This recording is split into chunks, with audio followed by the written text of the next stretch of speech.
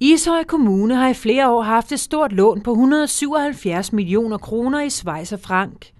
Men uroen på de finansielle markeder og risikoen for, at kursen på Schweizerfranc stiger yderligere, har nu fået Ishøj Kommune til at omlægge lånet til danske kroner med en fast rente. Schweizerfranc-lån har jo i nogle år været lidt usikkert. Så kan man sige, at vi havde jo lån, som løb 27 år endnu, så usikkerheden var ikke så stor, men vi tør alligevel ikke have dem mere, når vi har mulighed for at konvertere det til danske fastforrentede lån. Det er jo meget mere sikkert i dag, således at alle vores lån kan være på danske kroner. Og så er der jo det ved det, den der rentefordel, du i mange år har haft ved at have Schweizerfranc-lån, eksisterer jo ikke mere. For vi kan jo få det danske lån til en rente på 1,68. Du kan næsten ikke komme længere ned.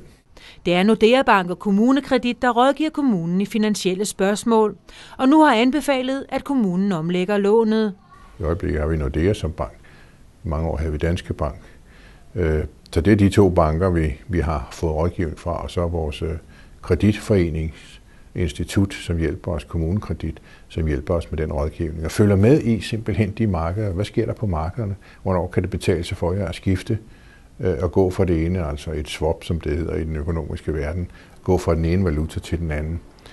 Det havde man fordel af tidligere, stor fordel også økonomisk. Det har man ikke i dag på samme måde.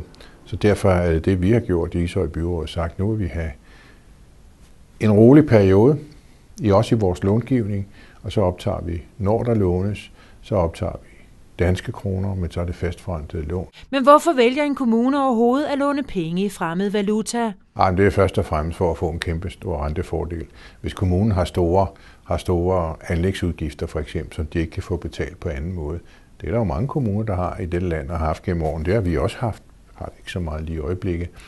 Så er det klart, at man tager et lån, som er billigst, hvis du skal ofre flere 100 millioner på den konto.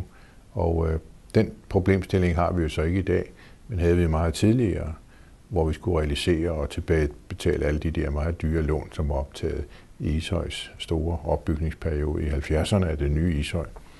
Og den periode er der jo ikke på samme måde mere. Så gælder det om at finde nogle fastforrentede lån. Jeg mener, det er det mest sikre. Jeg ved godt, man også kan få med flydende renter osv., men det tror jeg ikke er særlig godt. Man skal gå, hvis man overhovedet har mulighed for at komme af med lån, der ikke er det, så skal man tilbage til fastforrentede lån. Det er det mest sikre. Det er også det, vi har gjort.